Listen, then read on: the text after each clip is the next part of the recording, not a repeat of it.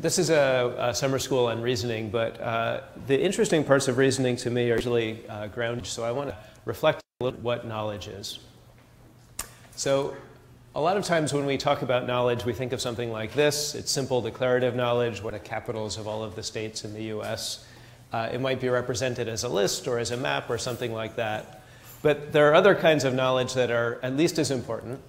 So imagine that I was holding a hammer in my hand instead of a clicker, and I threw it.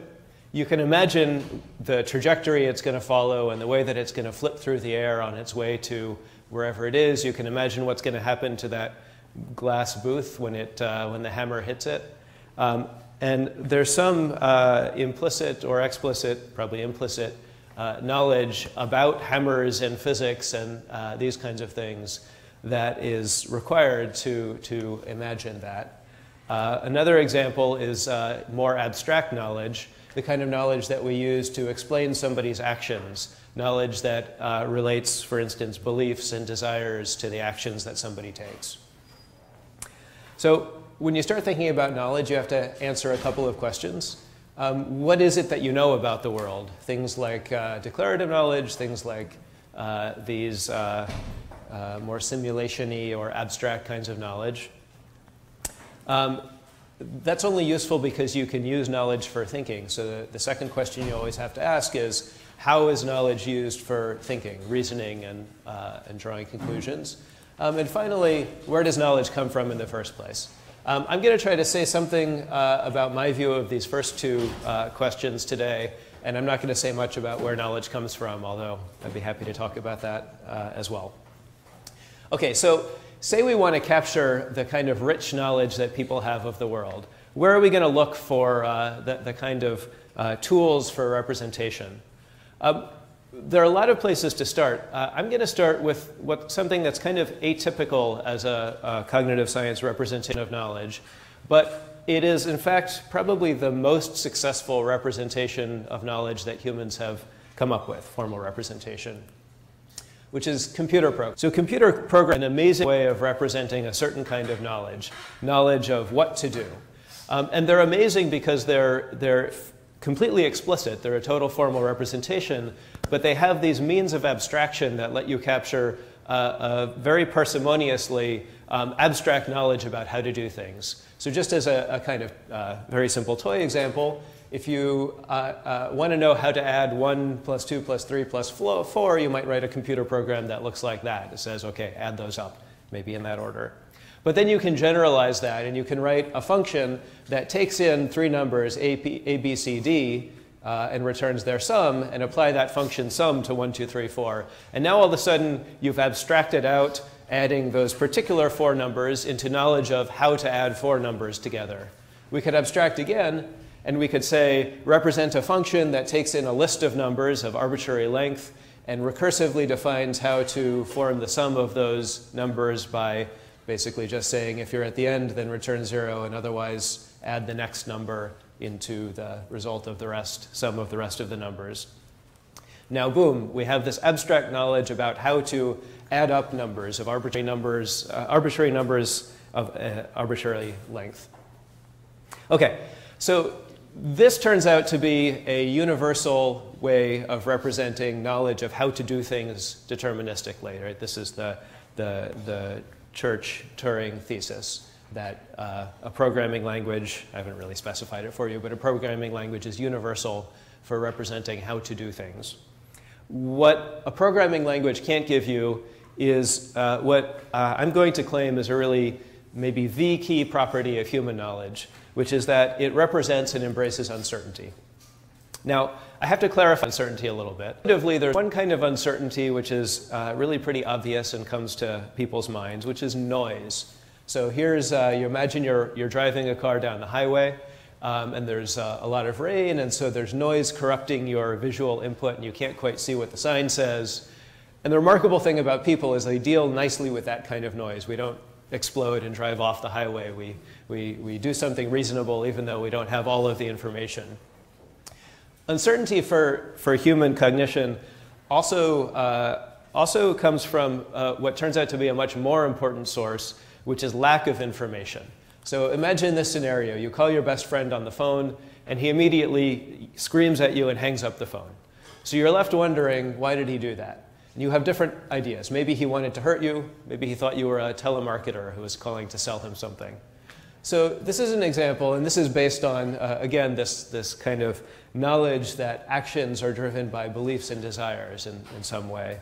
And so this is an example of an under-constrained inference. You don't have enough information from your friend's action to figure out the latent things that you want to, his beliefs, his desires, his emotions. And so you have to deal somehow with that lack of uncertainty, that lack of certainty. Finally, you might imagine something like the hammer scenario, where you have a lot of uncertainty about exactly where the hammer is going to go, maybe where it starts, how it's going to travel through the air. And so you'll have to, we have to capture some notion of this uncertainty over aspects of the, I don't know whether it's the knowledge or the simulation, but this kind of uncertainty. Okay, so what are we going to do? Well, in order to start with programs, which are this very nice representation, and end up with something that can represent uncertainty, there's a very simple trick, turns out. We're going to simply add random primitive programming language. The underlying programming language here is just JavaScript, which I'm using these days because people are happy with it. I used to use Lisp, but people are afraid of parentheses. So we say to ourselves, what if we take JavaScript and we just add a random primitive that flips a coin with probability 0.3 in this case. So if we run this little snippet of a program, it's going to flip a coin and get, let's say, heads or 1. That's A, and then B, we might get 0. C, we might get 1. And then we add those together, and in this case, we'll get 2. The important thing about this is if we did it again, we might get a different answer. Maybe we do it again and we get 0, we do it again and we get 1. And now imagine just doing this over and over and over and making a histogram of the results. You're going to get something like this. Now what you have on the right is in fact a probability distribution. It's, if you do some math, it's that probability distribution. A distribution over the return values from this program. The thing on the left is a specification of how to sample or simulate this distribution. It's nice because it's written down with the tools of a programming language, which makes it easy to build bigger and more abstract chunks, the same way programming languages let you specify more abstract knowledge. Critically, it turns out that this sampling semantics and standard distribution semantics, those are equivalent. There's a theorem here that I won't go into, but it basically says any computable probability distribution that you can write down in the normal tools, you can also write down as an expression in a random, lambda calculus augmented with random variables. Okay, so that's great.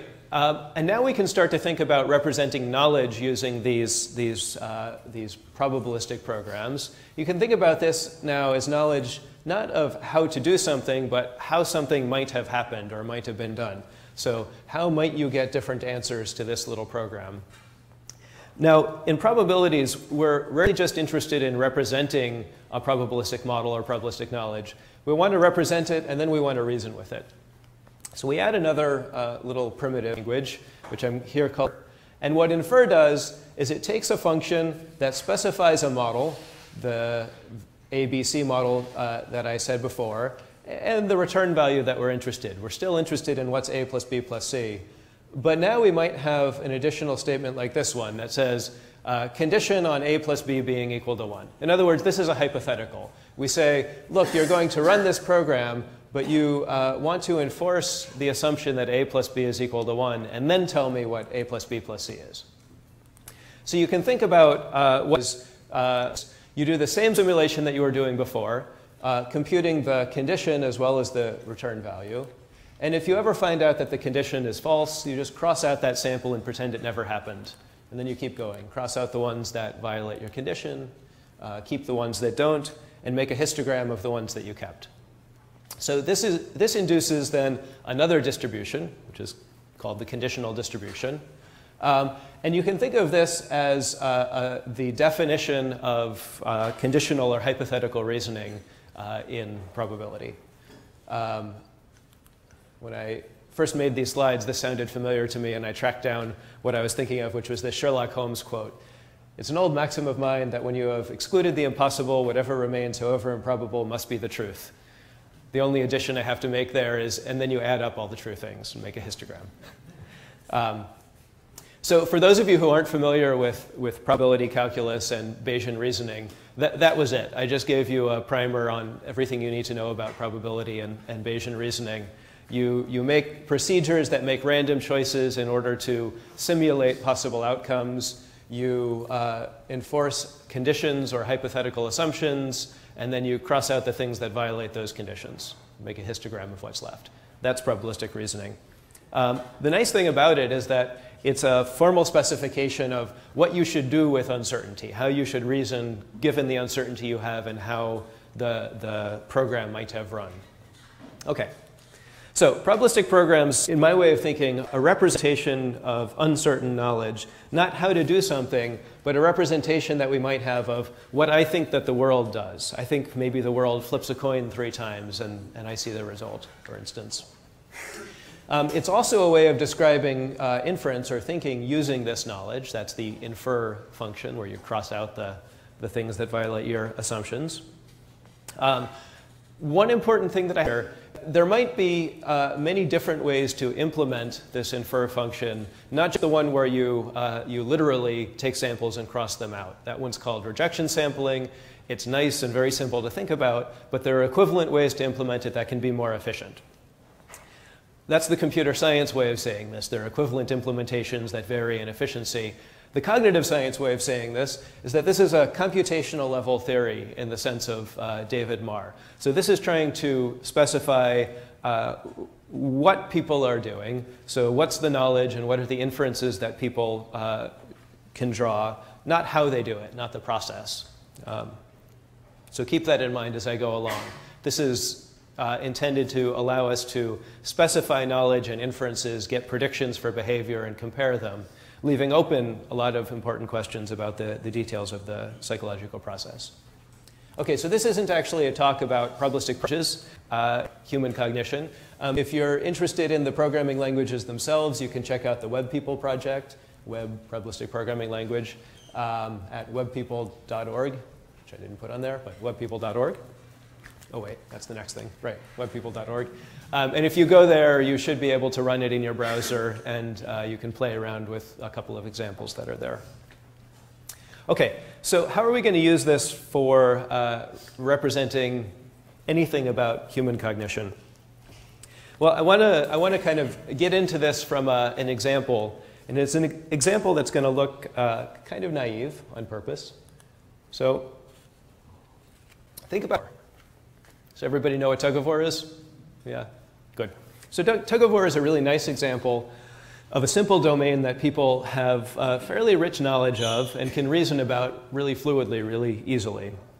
And when you start introspecting about tug-of-war, there are some concepts that you might start naming that are kind of central to thinking about tug-of-war.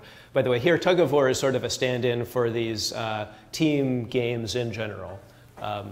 But think of tug-of-war. So you might think about the relative strength of the different people. So you've got strength. You might think that some people don't always use all of their strength or skill on a given game because maybe they're a little lazy. In tug-of-war, strength only matters because there's some amount of actual pulling that a person does on the rope. In tug-of-war, we have teams. And the reason that this is a game is because one of the teams is going to win. There's a winner.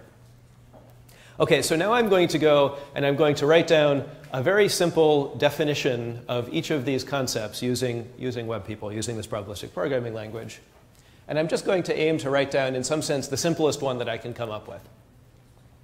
So I say, okay, what's strength? Well, strength is a function that takes a person and returns their strength, which is a Gaussian so a real number distributed according to a normal Gaussian distribution.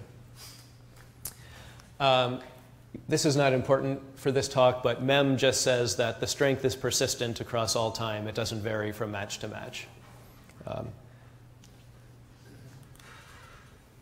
Okay, what about laziness? Well, let's just say that laziness is also a function that goes from people, and it returns a random value, whether or not the person is lazy on a given match. So it flips the coin to decide whether they're lazy. Pulling, well, let's say that you take the person and you say, let's see if the person is lazy. If they are, then they pull with half of their strength, and otherwise they pull with their whole strength. Okay? Very simple representation of what the effect of laziness is supposed to be on how much pulling you do. Oh, and I'll say at this point, it looks like there's these 4 parameters here. It turns out that there's only one free parameter in this because the mean and variance of the Gaussian, the people's strength, is just relative to other people's strength. And that trades off against the divided by 2 there. So there's effectively one free parameter. That doesn't matter. OK, what about the total pulling? Total pulling of a team, well, I'm just going to say you use this map function, which takes the pulling function and applies it to every member of the team. And then you sum up how hard they're pulling. So it's the sum of how hard each person on the team is pulling. And what about the winner? Well, let's make this function that I'm going to call beat as a verb. So team 1 beats team 2. And we'll just say that the team that's pulling harder wins. So you look up the total pulling of team 1 and the total pulling of team 2. And if total pulling of team 1 is bigger, then team 1 wins. OK.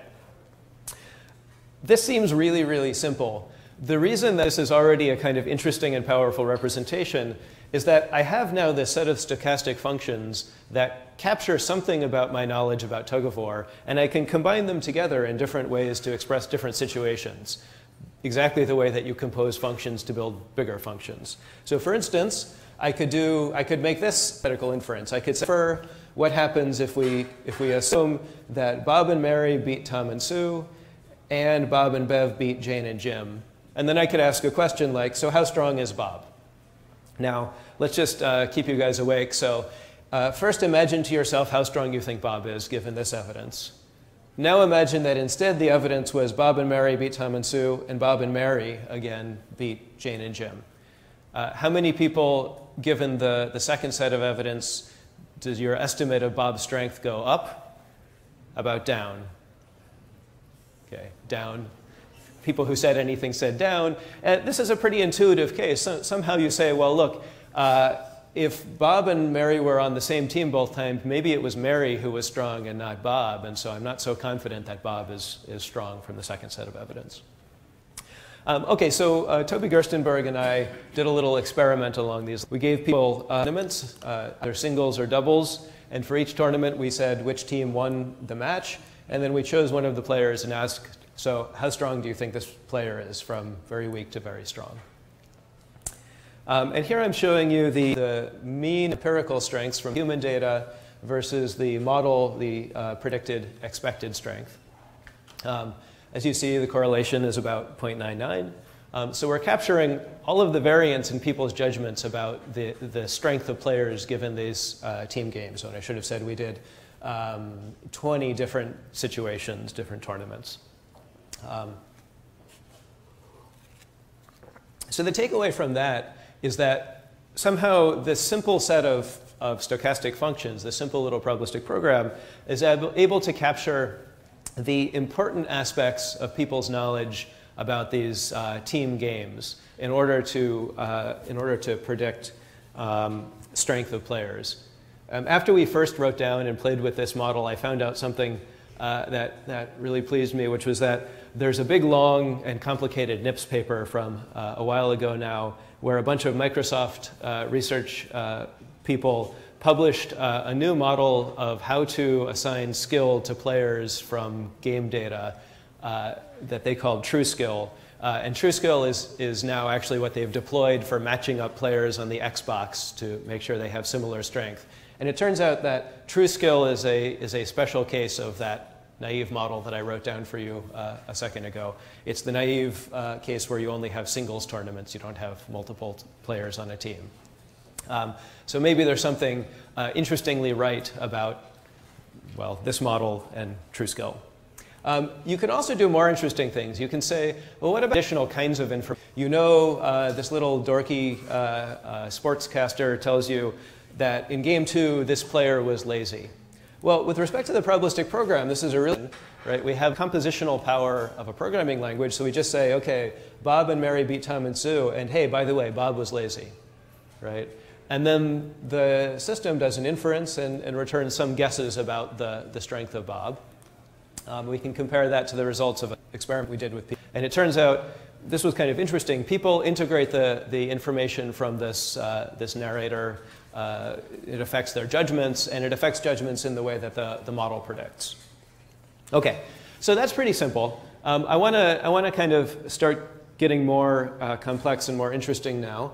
I'm going to do it first with a little thought experiment that'll get us towards cognition. So imagine that you have a friend, Bob, and Bob has a favorite toy, which is a box, that has 2 buttons and a light on it. And one day, Bob brings in his favorite toy, and you see him playing with it, and he pushes the 2 buttons, pushes the 2 buttons, and the light comes on. The question for you all, how does the box work? It could be that one of the buttons alone makes the light go on. It could be that either of the buttons alone could make the light go on. It could be that you need both buttons to make the light go on, or it was totally spurious and there's no relation. So how many people think A alone could make the light go on? B alone could make the light go on? A or B alone? Fraction. A and B? OK, and no relation. I love this thought experiment because it's incredibly reliable. In every audience I've ever done this in, there's a minority, usually about 1/3 of people, who say A or B, and the majority, usually about 2/3, who say A and B.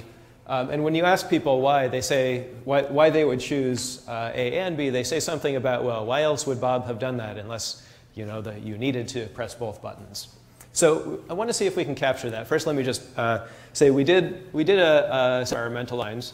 The structure of each of the scenarios was just like Bob's box, but we used different materials. So you have a genetically engineered plant. Your coworker pours a blue liquid and a yellow liquid on it, and then at the end of the day, the flowers are growing. And then we ask subjects, what causes the flowers to grow? Same 5 options. We also have a control condition where we gimmick up some non-social version of the middle paragraph, like a small earthquake knocks over a yellow liquid and a blue liquid, which pour on the flowers. Okay, and then same effect. And the results of this are really nice. We had 9 stories. In the social condition, people tend to favor the hypothesis that you need both of the causes in order to cause the effect. It's a conjunctive relationship, although there's a minority who say it could be either one. In the physical, on the other hand, it reverses. So now people say, well, probably either one of those or one of those could have done it. OK, so if we try to represent the knowledge and the reasoning that leads to this, if we just think, well, look, there's a structure. Bob took some actions. There's some true causal structure in the world, and that gives rise to the lighting up. And say, OK, then we do inference and go backwards from the actions and the events to the causal. We might write this because it's basically standard reasoning. Details not super important, but this says, look, the world causal structure, I don't know ahead of time, so I draw uniformly from possible structures of the world. The action, I don't know where that comes from, so I draw an action randomly. I just say any action was possible. And the outcome comes from seeing what that world causal structure predicts given the action. And then I condition on what I saw, pressing A and B, and the light goes on. And I say, OK, what's the world like? What's the causal structure? Now, the inference of a simple causal reasoning model like this is pretty much flat. It says, look, I don't know because that was confounded evidence. It does what Karl Popper would have liked you to do. Right? It says, I can't draw a conclusion until you give me deconfounded evidence. This isn't what people do, though. So then we have to ask, OK, so what more do people bring to this situation in order to interpret that evidence? And what we're going to add is some knowledge about the source of actions. We're going to try to capture the idea that actions come from people making a decision based on their beliefs and their desires. And I'm going to help myself to the assumption that Bob actually knows how the box works because it's his favorite toy, blah, blah, blah. OK. And then we'll do inference. So how do we explain actions? Well, I represent what you might call the simplest rational decision-making theory. It says, look, when somebody believes a certain structure of the world and has a particular goal, they go about choosing an action by saying, OK, imagine an action, see what outcome would come from that action, assume that my goal is going to be satisfied in that outcome world, and then see what I did. right? So it's a hypothetical reasoning where you say, what must I have done if my goal was satisfied in the future? Okay. This is, it turns out, equivalent to the standard formulation of Bayesian decision theory, but I kind of like this hypothetical version. So now we have a function called decide that takes a causal structure and a goal and will make a reasonable decision of what action to take. So we can take that and we can plug it back in the learning model. And the two changes we've made are right here. We've said, OK, actions are not unexplained things that come uniformly at random from the world. Actions come from making a decision, and that decision depends on a goal. Also secretly in there, but I didn't represent it, is the idea that fewer actions are better. So in big build-in, this action people prefer to take fewer rather than more actions. And this model then, different. The results of this, that given that evidence, it's much more likely that you need both of the causes in order to cause the effect. And it's basically for the reasoning that I hinted at. The model needs an explanation for the actions. The only reasonable explanation for the actions in this case is that Bob wanted the light to go on, and he thought that you needed to push both of the buttons in order to make the light go on. And then you infer that he probably has the correct knowledge about the box. Well, actually, we build that in. And so, therefore, the box probably requires both causes. OK, so just to remind you, this is social plus this is the human data and the social condition. So they're a quite good match. Yeah. So why should the model ever pick none? Oh, just because. It's a uniform distribution. So the prior over causal structures is uniform. So there's just a small chance that that was actually happenstance. There's an interesting thing that it also is in play here, which is not unique at all to this, but we're treating events not as something that happens at a certain point in time, but just as like, did this event ever happen? So it's less of a coincidence if you just say, were the buttons ever pressed and did the light ever come on? It would be much more of a coincidence if you got the exact temporal relationship, but you need something like a temporal event kind of model, actually, like you were just talking to me about. Yeah, but that's kind of unrelated to the point here. OK, we did some more versions of this control conditions that I'm going to skip. The point is that we're using this tool for representing this tool of probabilistic programs for representing knowledge about how things unfold in the world, and then inference of drawing conclusions given assumptions. Now, all of a sudden, in order to capture this interesting interaction between causal knowledge and learning about the world, and knowledge about social structure. How do people choose their actions? How do people behave? So next I want to give you another example where we're going to go even further in this direction of social cognition, scaling up to games where people know about each other, cooperative games. So this is an example of a little signaling game, basically borrowed from David Lewis. So imagine you're playing a game, and this is the common game board that both partners see. And one partner is the speaker. They have to choose whether to say blue or circle in order to convey the middle object. Now, how many of you are going to say blue? How many will say circle? OK. You're mostly awake. That's good. The more interesting task in this game is the listener. So imagine somebody uses the word blue, and you have to guess which is the object. Now, how many of you are going to say this one in the middle? And how many are going to say the one on the side? OK. It's pretty easy when I do it in that order. So the reasoning here is something like, well, if the speaker had wanted to talk about the one in the middle, they would have said circle, right? So they must have meant the one on the side, even though both of those things are blue. So how do we capture that kind of reasoning? I'll show you an experiment in a second, but first I want to just sort of show you a little this. And the model looks very similar in some sense to Bob's box. So first, we're going to start out with the literal listener who actually doesn't think at all about what the partner's doing. The literal listener just says, look, I heard some property, blue or circle. I imagine an object from some prior over the objects in the context. And then I assume that that object actually has the property I heard, right? So the effect here is if I heard blue, I cross out the red one, and I return either of the other two equally often. So that does some kind of inference, but it doesn't strengthen the inference to the square. So we're going to need to go a little bit farther. The first thing we're going to do, the next step is going to imagine a speaker. We're going to imagine a speaker who thinks about this literal listener. So the speaker says to themselves, I have to come up with a property to say, and the assumption I'm going to make is that if the literal listener heard that property and made a guess, sampled from their distribution, they would be the object that I'm interested in. So then I say to myself, OK, what property do I need to say such that the literal listener will guess the right object? In this case, the speaker is a little bit more likely to say, actually about twice as likely to say blue rather than if they're trying to talk about the object on the left, they're equally likely to say blue and square. If they're trying to talk about the object in the middle, they're vastly more likely to say circle than blue. Okay. And then we can talk about a listener who knows that about the speaker, right? So now the sophisticated listener does the same kind of thing where they say, what's the object, assuming that if the speaker were trying to convey, oops, I should say object, not world, we're trying to convey that object, they would have said the utterance that I heard, right? So this is, each of these functions specifies a really simple agent model. What's interesting about this is that they refer to each other. So the pragmatic listener reasons by thinking about what the speaker would have said, and the speaker reasons by thinking about how the literal listener would have interpreted different utterances.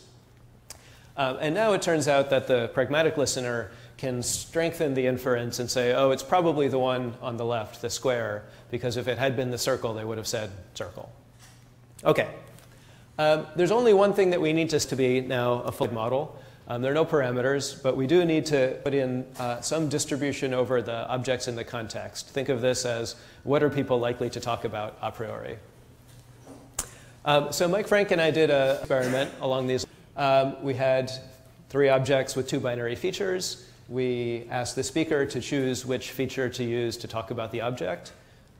We asked the listener to interpret an utterance, say which object was referred to. And we had a third condition where it was like the listener condition, but we didn't give them the word. We said, imagine somebody's talking about one of these objects and you don't catch the word. Which one is it? So we're going to use that as a direct measure of this prior over objects, the what are people likely to talk about. OK, so basically what we do is we take the data from this prior condition and we plug it into the model, and that gives us predictions for the listener and the speaker. And it turns out that the model predictions quite well. It's nice. This data is very graded, so it's not like people are just looking at it and drawing a single deterministic conclusion. People assign different weights to different options, and the model predicts that gradedness.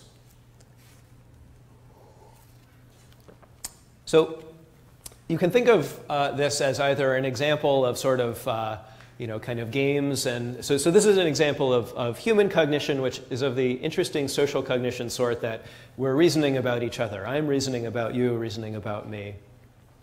You can think about it as a game. Mike and I like to think of it as a kind of simple proto-model of language understanding. And in a lot of work since we did that, we've extended this to cases of language understanding. So the overall structure of a model, language understanding that's motivated by this, it actually looks very similar to the model of that shapes game. I'll just sort of very briefly sort of point out what it's doing. So at the top we have a pragmatic listener again, and the pragmatic listener is trying to guess what the world is like given what the speaker says. So they have to think about the speaker, and their assumption is that the speaker would have said that utterance given the world.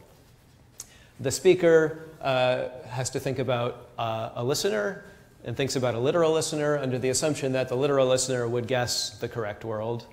And the literal listener says, OK, what's the world like? And now this grounds out the kind of social recursion by saying, look, there's some conventional meaning associated to this utterance. That gives us a function that maps from utterances and worlds to true or false, the standard truth functional denotation in linguistic semantics.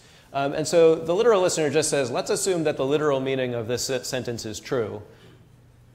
Update beliefs under that assumption to say, OK, what's the world like, right? And then that literal listener sort of does a very simple thing. Well, I should say, like, there's most of what people usually study when they study language, phonology, phonetics, syntax, semantics, that's all stuck into that meaning function, so maybe it's not that simple. But anyhow, at the end of the day, you get out a function that lets you evaluate an utterance in a given world and say yes or no.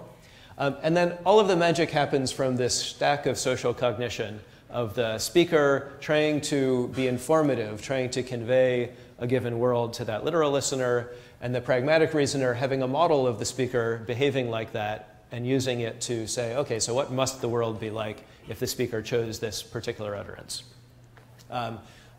We've ended up calling this, possibly a bad choice, but we've ended up calling this the Rational Speech Act framework. And you can take a look at some papers that Mike and I wrote, and also just go to my webpage. There's, at this point, about 30 papers on this framework. So one thing that you can is kind of standard linguistic examples of what pragmatics is supposed to do for you. So for instance, if Gregor Mendel there says, some of the apples are red, the inference that people will draw, the interpretation, is that not all of the apples are red. So maybe 2 of the 3 apples are red. Indeed, if you play around with the RSA model, you'll find that the interpretation of some apples are red says that it's definitely more than 0. It could be 1, it could be 2, but it's probably not 3. For exactly the same reasoning as we saw in the set of 3 shapes, right? Well, if it had been all 3 apples, the speaker could have said all, and they didn't, and so on. I'm not going to go into scalar implicature because I think it's like a dead horse that's been beat a lot. But actually, one of the examples, if you go to webpeople.org and look at the little drop-down menu of examples, one of the examples is this scalar implicature model. So you can go play with it to your heart's content. I thought instead that I'd show you something more recent that I think is a lot more fun. So let's talk for my last minutes about non-literal language understanding. So an interesting thing about the way that people use language, and it's particularly, I think, interesting in light of the implied connection between language and logic that this sort of today and probably the whole summer school sort of builds up, is that people totally violate the literal meanings and the logic, the kind of literal logic of language in everyday conversation. So Shakespeare says, what light through yonder window breaks? It is the east and Juliet is the sun. And that doesn't mean that Juliet is a large ball of burning gas, you know, a few million miles away, which would be the literal meaning. It means something like Juliet brings light to my life, or Juliet is really hot, or something metaphorical like that, right? Here's another example, which is going to be a little more amenable to at least the initial experiments. Here's a Yelp review. Need I mention that it took 1,000,000 years to get the waiter to our table to order? So that literally means that it took, you know, 10 to the 6th years or something. It didn't, right? Instead, what's going on here is that people are, this reviewer is using language in a way that's false in order to convey a particular intended meaning. In this case, some irritation with the weighting. Okay, there's lots of examples of this kind of hyperbole. I told you 1,000 times already. My phone is 100 years old. A latte at that hipster place cost $10. I leave that one in because when I first put it in, I thought it was hyperbole, and then I went and gave this talk in New York, and they were like, oh, no, that's totally reasonable. So it shows the context sensitivity of interpreting hyperbole. So here's the puzzle. Understanding, in some sense, start the meaning of the words and of the sentence, the literal meaning. But language is used in ways that are often sort of completely divergent from that, literally false. Oh, and I mean literally there, not figuratively, which is the way that it's often used now. In other words, why is it that exaggeration and hyperbole and metaphor are not lying? Why are they cooperative, reasonable uses of language? So the RSA model, the language understanding model I just showed you, actually keeps this sort of non-literal language usage. But it turns out that all extension can. There are 2 ideas that Justine, Kao, Jean Wu, and Leon and I kind of focused on when we were thinking about how to model hyperbole in particular. The first is that, well, the interpretation of a lot of non-literal language, especially hyperbole, irony, is often about the opinion or affect of the speaker beyond the actual state of the world.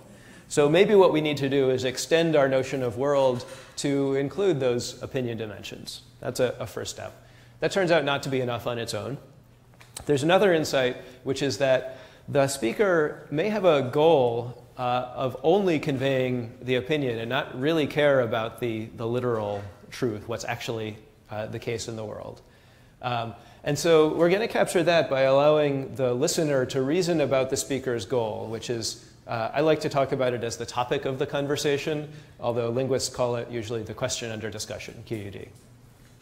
OK, so what do we have to do to the model to capture those two things? Well, we did this sort of in the wrong order. We extend the world so that what the world looks like here is a prior distribution over the actual value. So think of this as well, the example I'm going to use is prices of things. So a sentence like, my watch cost $100. So there's the actual value. And then there's another dimension, which is the affect of the speaker about the value. So my watch cost $100, and I'm angry about that, or I'm happy about that. Okay. Then that captures the part of extending the state space to have the actual number and the opinion. And then we need this topic thing. So we're going to say, look, there are QUDs, the question under discussion, or the topic that the speaker is trying to convey. The listener has to reason about those, because they're not sure what the topic is, but they don't have very strong prior beliefs. There's just some uniform over some set of QUDs. And now here the possible QUDs are the actual state, the affect, both the state and the affect, or some approximate version of each of those. What does the QUD do? Well, it's very simple. The QUD is simply something that the speaker uses when evaluating whether their assumption is satisfied, their condition. And they say, look, I don't actually care about the whole world. All I care about is the part of the world that my QUD picks out, right? So they imagine, what would the listener interpret the utterance as? They extract the QUD relevant piece, so the state or the affect, or both, and they compare it to the QUD relevant part of the actual world. Right? So if I'm the speaker and I make an utterance that conveys the right thing about the QUD, I don't care if it conveys the wrong thing about something else in the world. And it turns out that that's enough to drive this non-literal inference. So let me show you, well, OK, let me pause. It's enough to drive this non-literal inference, and the intuition here is something like the following. The literal listener will draw the literal interpretation. The speaker knows that the literal listener is going to do that, but only evaluates her utterances on the basis of how informative they are about the QUD. And so the pragmatic listener, if he hears an utterance whose literal interpretation is really unlikely, he starts to think, well, maybe that's because the QUD was some atypical QUD, like just conveying opinion, right? And then at that point, it makes sense because the speaker could have said that utterance if all they cared about was conveying the opinion. And that's a kind of sketch of what actually happens in the computation that gets run by this model. OK, so we set out to evaluate this. We collected some about the prior, so we took 3 kinds of things, electric kettle and laptops and watches. And we just asked people, OK, how expensive do you think those things are? So this is, how likely is it that it costs $1,000, $5,000, and so on. Fortunately, they'll have different beliefs category of items. So, laptops are more expensive than watches. That's good. I should have said, this is prior knowledge that we're eliciting to plug into the model again. This is not the data we're trying to predict, right? So we need to know how likely it is that different things cost different prices a priori. We also need to know how likely it is that somebody annoying that costs a certain price. So we ask, if Eric bought an electric kettle that cost $10,000, how likely does he think it is that it was too expensive, right? So those give us priors over the state of the world and the affect that people are likely to feel in that state of the world. There's affect that does whatever it does. And then we can get the data that we're actually trying, which is how people interpret different prices. So Eric bought an electric kettle. A friend asked him, was it expensive? And Eric says, it cost $10,000. And then we just ask people, okay, how likely is it that it actually cost these different prices? Right? So if people interpret it literally, they should say that it actually cost $10,000. They should put this slider up to the top and all the others at the bottom. If people are interpreting this hyperbolically, then they should think it's kind of likely that the kettle actually cost some smaller amount, like $50 or $51. So here's all of the data put together. So this is a scatter plot of all of the utterances and all of the interpretation actual prices. And it's color-coded to pull out the straw. First of all, the correlation is good. We're able to predict people's interpretation of the prices very nicely. It's color-coded to emphasize that this ability to predict people's interpretations is true for the literal exact interpretations. Those are the blue ones, and they span a significant range. It's also true for the orange ones, which are the hyperbolic ones, which we classified as the ones where the interpreted price is much lower than the uttered price, right? And there's nothing in the model that ahead of time tells it hyperbolic or literal. It's an inference that happens based on this kind of reasoning about the speaker and the question under discussion. Let's see. I think let me just give you one piece of insight. If I just pull up the conditions from that giant scatter plot, this is human interpretation of the electric kettle cost $1,000. And what you see is some nice structure here. So here's the literal interpretation, $1,000. Here's a nearby what we call fuzzy interpretation, $1,001. People think, oh, when you say $1,000, you might have meant 1,001. And here's the set of hyperbolic interpretations that it actually cost $50 or $51. So in the model, if we don't allow the model to reason about the goal or question under discussion, it just draws a literal interpretation, right? That's the kind of failure of a basic RSA model to do something useful. If we extend the model to allow it to reason about the question under discussion, then it exhibits some more interesting behavior. So if we allow the goal conveying the approximate price, then all of a sudden it gets these nearby values. That's called the pragmatic halo. 1,000 might have meant 1,001. If we add instead the goal of effect, so they could have been trying to convey their opinion or they could have been trying to convey the price, then we get this kind of mixture between hyperbolic interpretations and the literal one. And then, of course, if we allow both of those goals, we get a mixture that includes and these fuzzy interpretations that looks like the people.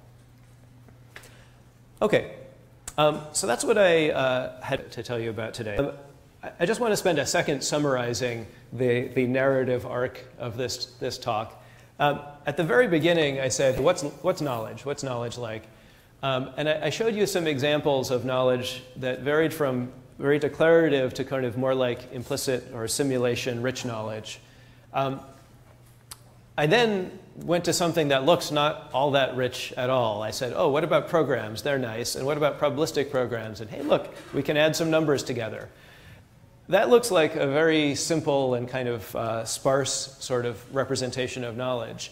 But the important thing about it is that just like a programming language, out of these very simple components, you can build up abstract knowledge and abstract components that describe much richer situations. And so that's what I then tried to do in the rest of the talk. I said, hey, let's try to naively sketch out tug of war. We write down some functions, and then we apply them for reasoning. And hey, all of a sudden, the ability to take this small set of functions and compose them in different ways and then do probabilistic inference, it actually captures a lot of this kind of systematicity and gradedness that is characteristic of human reasoning.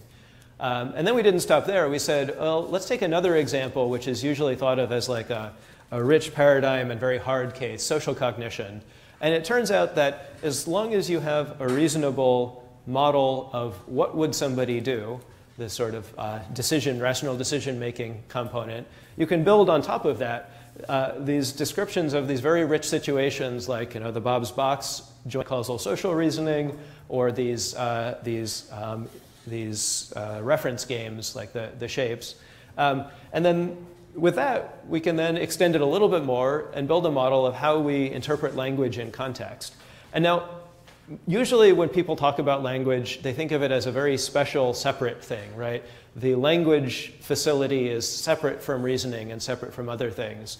This sort of model gives you a different view. It says, look, the key thing about at least the pragmatic aspects of language interpretation are the model that you have of how somebody else is likely to behave, how somebody else is likely to choose an utterance. And that's knowledge that's just like the knowledge that you needed for Bob's box or for reasoning about tug of war. And then sure enough, it turns out that we can capture a huge array of aspects of context-sensitive language understanding with that. And I showed you just the one example of hyperbole. In other papers, we've extended it to, well, that specific model we've extended to capture verbal irony, some aspects of metaphor. We've used very related models to capture things like vagueness. And anyhow, ... If you're interested in the linguistic part of this, I can point you to some review papers. Let's see. If you're interested in applying probabilistic models, and in particular probabilistic programs, to human cognition, take a peek at probmods.org, which is the textbook I use for teaching my grad class that I wrote with Josh Tenenbaum. It's going to be updated at the end of the summer for next fall, but anyhow, it's there. If you're interested in the probabilistic programming languages themselves and you're thinking, how would you possibly implement something like that, take a look at dippl.org, Design and Implementation of Probabilistic Programming Languages. And thanks for listening, and thanks for funders, and all of that.